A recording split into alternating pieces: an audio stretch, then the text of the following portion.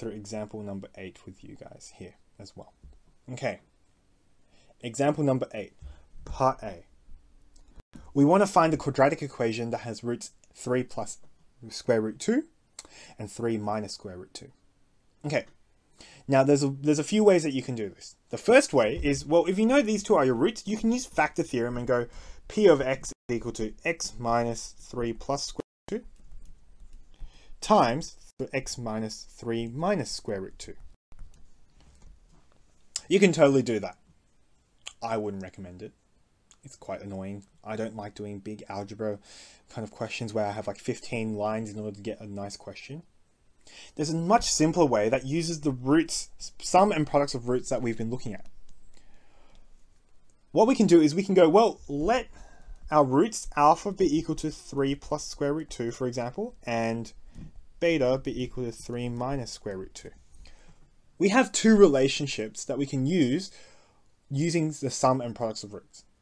So we know that alpha plus beta is equal to negative b over a. What are b and a?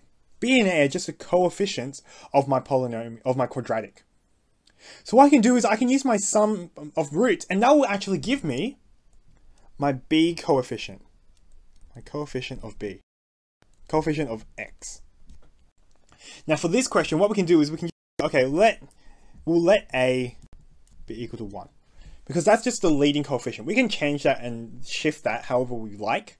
It's just that we were more interested in our coefficient of our other terms. So what I'm going to do here is we're going to go, okay, let a be equal to 1. So we know alpha plus beta is just going to be equal to negative b, my coefficient of x. We've also got a relationship that uses the product of our roots. So let's have a look. I'm just also going to move this down a bit. I've got alpha times beta is going to give me, well, it's usually negative c over a, but because we're letting a be equal to 1, this just ends up being negative c. So let's find what alpha plus beta is and alpha times beta is, and then we'll actually be able to just put that back into our quadratic. So let's do that. So alpha plus beta is equal to, well, I'm just going to have 3 plus square root 2 plus 3 minus square root 2. Okay? I'm going to have 3 plus square root 2 plus 3 minus square root 2. The 3's will add, so we've got 6, and the 2 square root 2's will cancel. So I've got alpha plus beta is equal to 6. So the sum of my roots is equal to 6. So therefore, b is just going to be negative 6. If you have a look, this was, oh, and this is wrong. This is just negative b. So I've got b is equal to negative 6.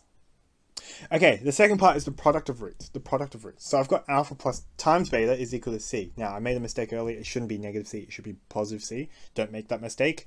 Do as I say, not as I do.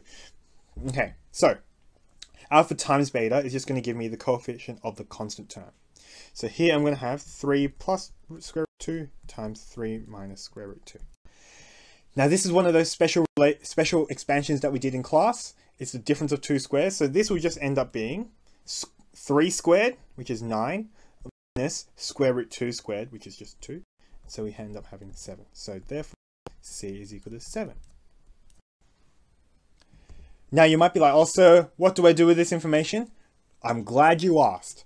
What we can do with this information is we can go, well, therefore, our polynomial or our quadratic is just going to be, we've got x squared. It's going to be, let me write this out properly.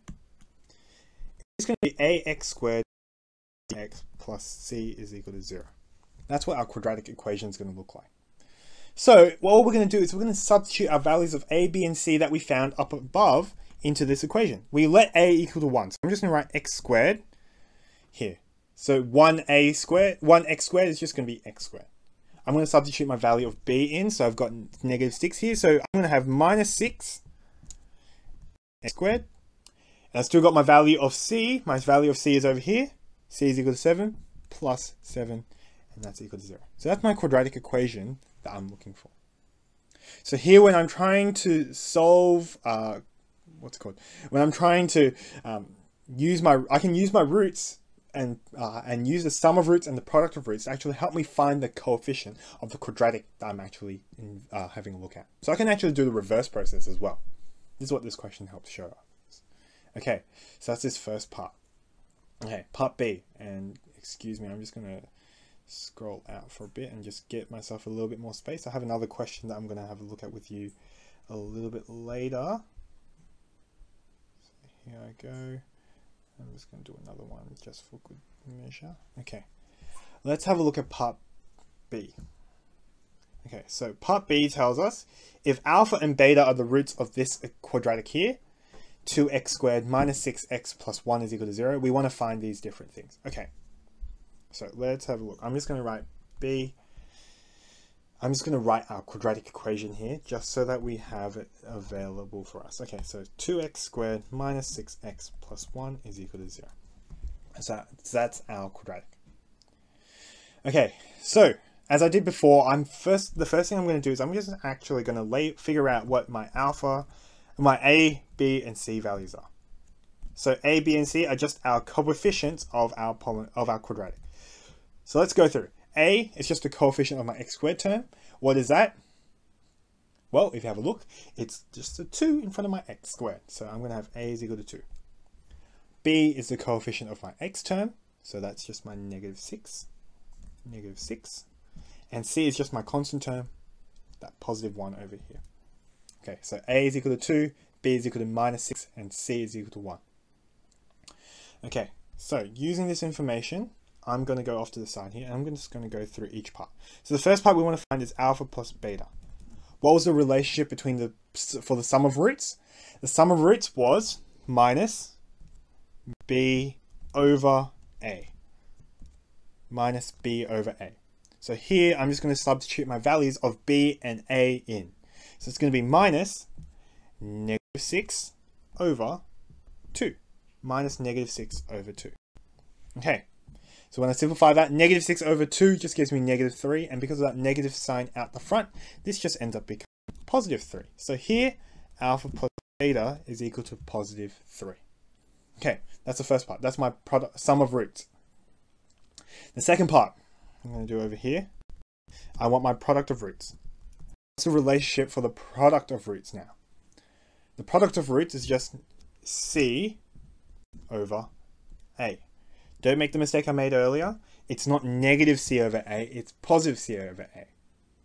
So here, all I'm going to do is substitute my values in again. So here, I'm going to have C is 1. That's the coefficient of my constant term. And A is just 2. So here, for my final answer, I'm just going to have alpha times beta is equal to a half. Okay, now the third part is a little bit trickier. I'm going to do it over here because all the information that I have on the screen already. Alpha squared plus beta squared. Now just remember, alpha squared plus beta squared is not, so this is not equal to A plus B all squared. You're not just squaring alpha plus beta squared. If you remember, when we did this expansion in advance, that actually gave me alpha squared plus 2 alpha times beta plus beta squared. So if you have a look, those two are not the same thing. We actually have this extra 2 alpha beta term that we don't want in my equation here. So that's not actually the same. So how are we going to find alpha squared plus beta squared? I don't know what my roots are. I don't know. I can't just square them and just figure them out. So how do I do this? Now this is where actually doing this expansion over here is a little bit nifty. I'm going to write it underneath just so you can see. And I'm going to do this in a different color so we can make expansion. So note, when I do alpha plus beta all squared, it gives me alpha squared plus 2 alpha beta plus beta squared. If you notice in my expansion here, I actually have alpha. I'll do this in a different color. I'll actually highlight it. I've actually got alpha plus beta. We just have an additional plus 2 alpha beta here. So if I just wanted alpha squared and beta squared on this side, I can just move my 2 alpha beta to the other side. So by rearranging, I can actually get alpha squared plus beta squared, which is just the 2 terms here, is equal to alpha plus beta all squared plus minus, actually, because we moved it to the other side, minus 2 alpha beta. Now this is more useful for us because we actually have an expression for alpha plus beta. That was the sum of our roots. And we also have an expression for alpha times beta. That's our product of our roots. So if we're trying to find alpha squared plus beta squared, we can actually use this relationship that we have here, this expansion, to help us figure out what that is. And use our sum and products of roots, substitute them back into our equation here, and this will actually help us find what alpha squared plus beta squared is. So let's go back up. So we have that alpha plus beta is equal to 3. So here in this first part, this is going to be 3 squared. I don't know why the color changed, but I'm fine. And we've got the product of roots. Alpha times beta is a half, so that's going to be minus 2 times a half. So here, when I've got 1 alpha squared plus beta squared,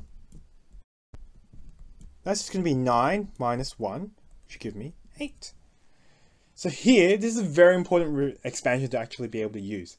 If I want to find what alpha squared plus beta squared, do not just square alpha plus beta. Do not do what's in the rose gold box. That is not going to be correct.